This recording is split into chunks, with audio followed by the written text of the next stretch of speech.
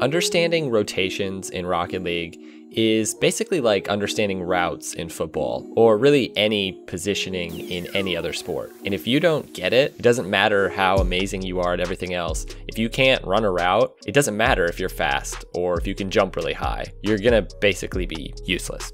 So let's take Frank, for example. Frank is a mechanical god at Rocket League. Frank is known in the Rocket League community as someone with grand champion mechanics. One time, Frank scored a flip reset goal. This made Frank very happy. Oh, yes! And after that, Frank started looking at Rocket League very differently. He started to feel invincible, like he could do anything if only he could just get his wheels on the ball. He became that kid on the basketball team who didn't want to run back and play defense. He just wanted to yell at everyone to pass him the ball after the other team scored.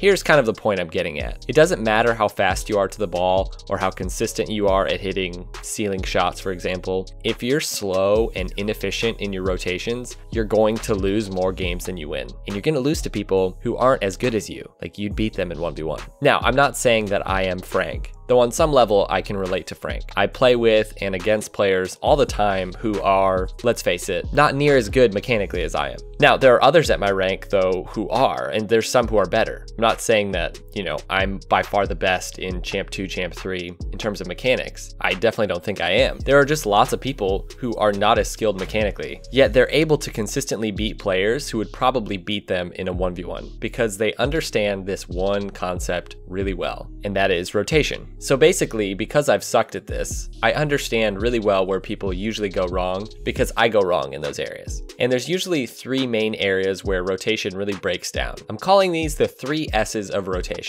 and I'm going to go through each one of these. Also, I hate to do this, but make sure to stick around to the end of the video. I know people don't like that, but I'm gonna sort of announce something really cool that I think a lot of you guys are gonna be excited about. So either stick around for that, or if you don't wanna watch the video, just skip to the end to see what that is. Whatever works. Also, if you're looking for a video explaining basic rotation and what it looks like, I have a video that I'll put in the link below. Otherwise, Sunless Khan has a video that's probably way better than mine. You can check either of those out. But here, I'm gonna basically be trying to help you guys just get better at rotation. This is for those of you that understand at least somewhat what basic rotation is. You're just not really doing it all that well. So that's kind of the goal of this video.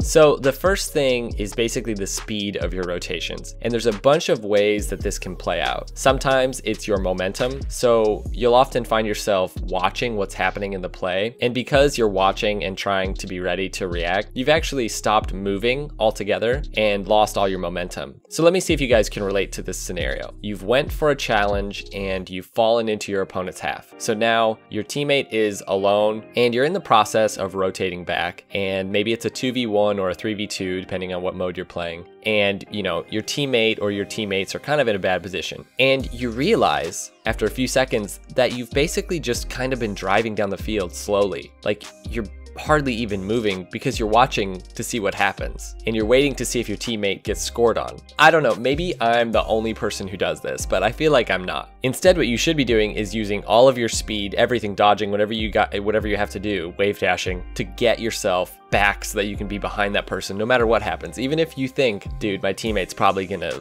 screw this up, so you're just like watching them, waiting for it to happen. You have to be getting back as fast as you can. And here's the big area where speed is important in rotation, and it's kind of similar to the last one. Players often sort of dilly-dally. Sorry, I can't think of a better word, and I feel really old saying dilly-dally. Dilly-dally. A lot of times players are too slow when transitioning between the 1 and the 2 position. So after a pass is set up, players, myself included, forget to rush back into that back spot. And I think sometimes this is because they aren't sure when they hit the ball if they will have the option to go hit it again. And this is really a huge difference between pros and lower level players. People like Justin and Squishy, they know absolutely when they hit the ball if the next shot is theirs or not, because they know before they hit it whether they're setting up a pass to themselves or not. So in other words, words, when they come up to a shot, if they pass it to themselves, they are immediately going for it because they already know that's what they're doing. But if it's a pass to a teammate, they're immediately rotating around with as much speed as they possibly can muster to get behind their teammate. Often when we hit the ball, we're kind of waiting around in this middle section,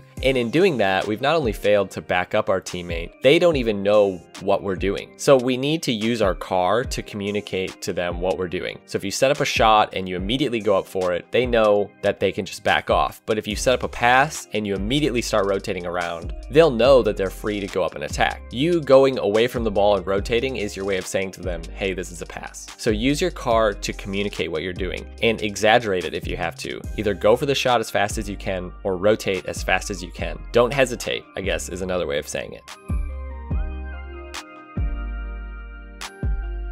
All right, the next thing is separation, and this plays out in a couple different ways. Most of the time, players will be too close to their teammates. So if you watch pros play, especially in doubles, the separation is basically as big as it can be while being able to still stay in the play. And this makes it so that there's no guessing whose ball is next. There's virtually no double commits in high-level doubles, sometimes in threes, but even that is rare. Now, you don't want to be so separated from your teammate that you're actually separated from even being relevant in the play. You just want enough space behind them and enough space across from them. So the worst position you can be in is directly behind your teammate. That means that you're not giving them enough space from behind in case something goes wrong, and you're not giving them enough space horizontally to be relevant if they do set up a successful pass. So this comes into play too when you're actually taking a route for rotation. You always want to rotate away from your teammates, not at them. Usually you want to rotate around the pitch towards the outside. This is why there are those 100 boost containers on the outside and not right in the middle. They're there for you while you rotate. So if I do happen to be rotating on the same side as my teammate, I like to go up on the wall actually, or even almost up on the ceiling, because it gives me a good view of what's happening and it clearly says to my teammate, hey, I'm out of your way, I'm on my way back, you can go ahead and get into play.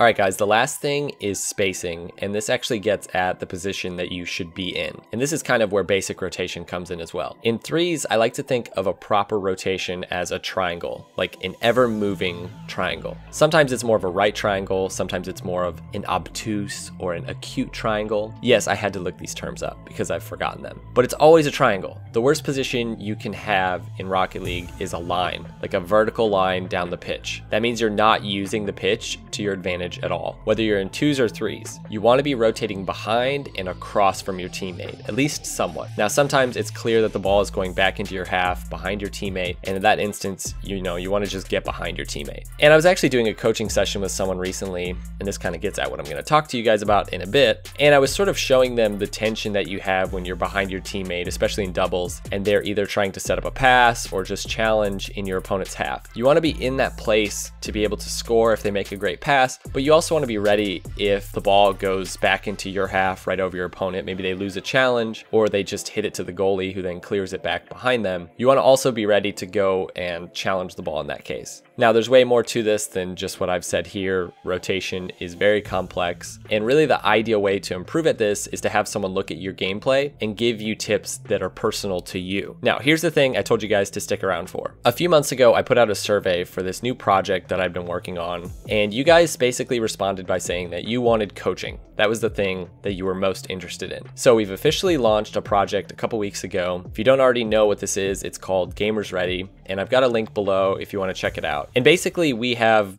some of the best people in the Rocket League community who you could find to coach you. So we have people like Jake and Musty and a bunch of other top 100 players and other people who maybe aren't even top 100, but they're just great coaches. So if you are maybe a lower ranked player, you could think about also hiring maybe a champ coach or whatever you want. But we realize that not everyone wants to actually pay for a coach, and that's completely fine. We're working on building up a content team, and we want to be publishing just like really great content, guides, tips, interviews, training packs, all of that kind of stuff for free. So if this is something you want to be a part of, you can also just go join the Discord and chat with people in the community to kind of get a better idea what's going on. But yeah, if you are interested in hiring a world-class Rocket League coach to help you get better, then head over to GamersRdy, check out the coaches, see what you find there, and maybe you find somebody that you'd like to hire, because that is hands down the fastest, best way to improve, is to have someone personally look at your gameplay and help you in that way. So I hope you guys found this video helpful. Let me know if there's any topics that you'd like me to cover in another video. I'm wanting to make more content that you guys find really helpful.